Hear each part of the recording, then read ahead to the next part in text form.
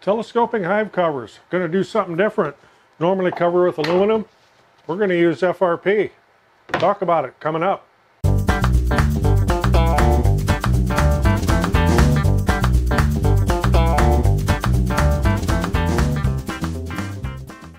I'm Roger, welcome to the shop. And what I'm doing today is I'm covering a couple of telescoping hive covers, which for those of you that use those on your hives, I know some people like the migratory covers. I'm what they consider a hobbyist. I don't have a vast number of hives, so I use telescoping covers. Added some more hives this year, and I'm going to add some more in the spring.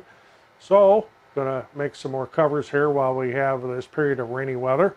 But instead of the conventional aluminum that most people use, I'm going to use what's called FRP. What's FRP? It's fiberglass reinforced plastic.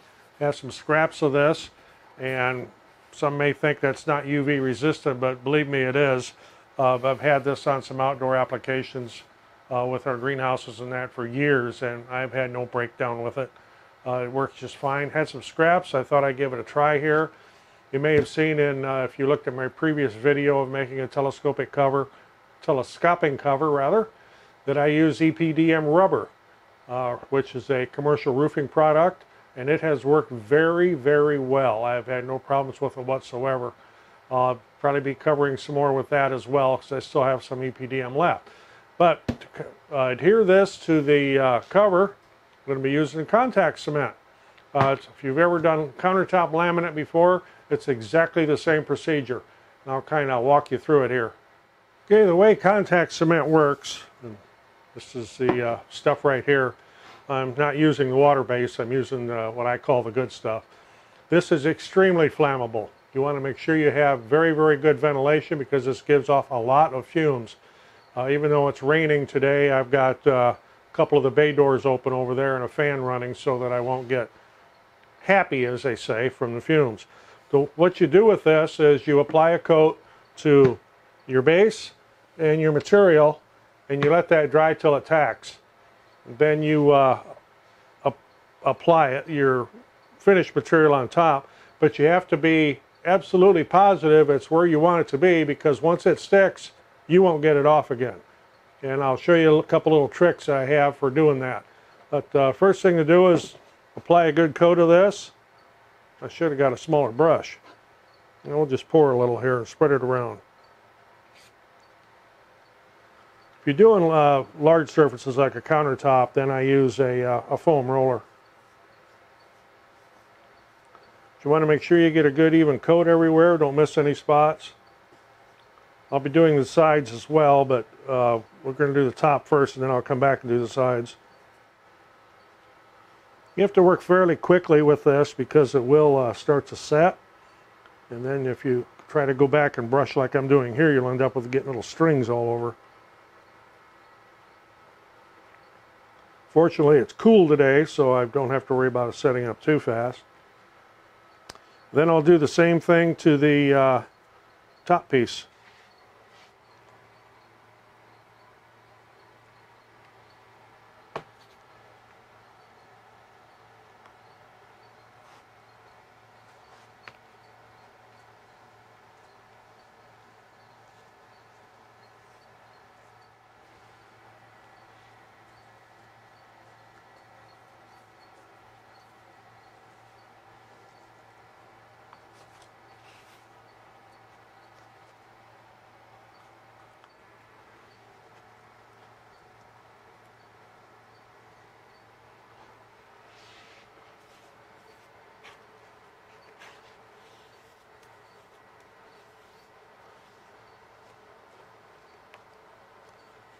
Since I got a little carried away with how much I was pouring on this, I guess I'll do my sides too.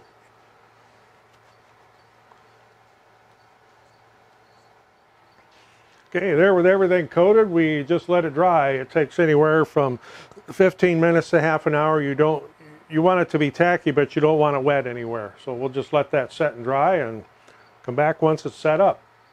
Okay, once this is set up, it's tacky but not sticky. It won't stick to your hands. To keep the other piece from bonding before you want it to, you can use dowels, or I'm using bamboo stakes, something we use in our greenhouses. Just put a little row of them on there. As you take your sheet, you definitely want to make sure you get it started square and straight.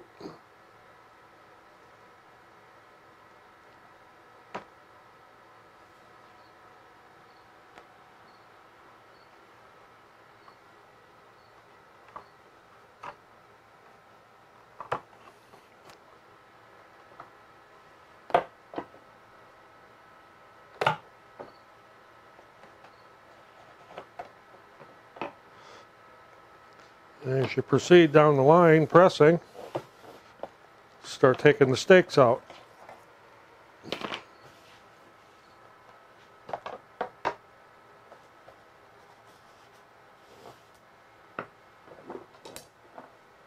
Probably have more sticks in here than I needed.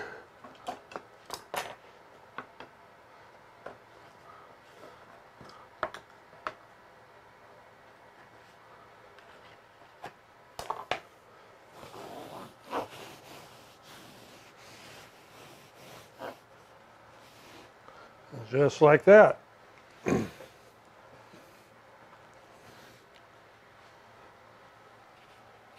side pieces are similar operation, although I'm not going to use sticks for these because they're short.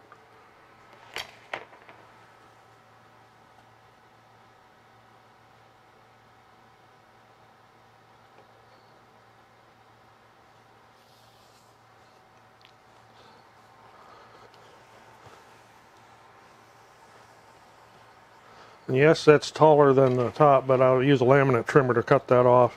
These were just some cut off scraps, so I'm kind of working with what I got here.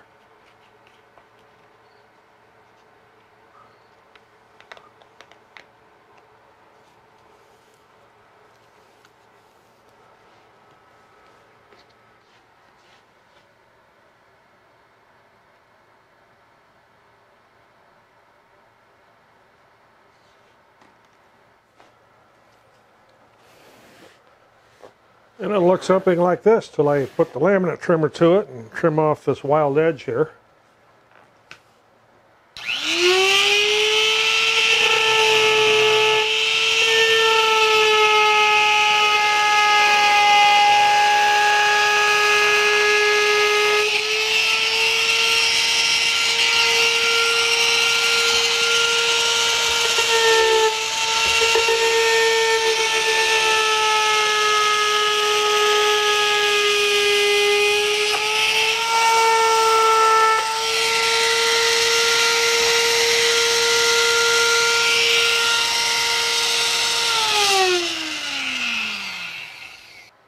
And there we have it, an FRP covered telescoping hive cover.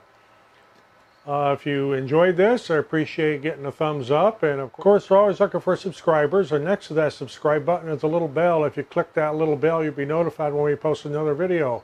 Otherwise, I'm Roger in the shop, and we'll see you on the next one.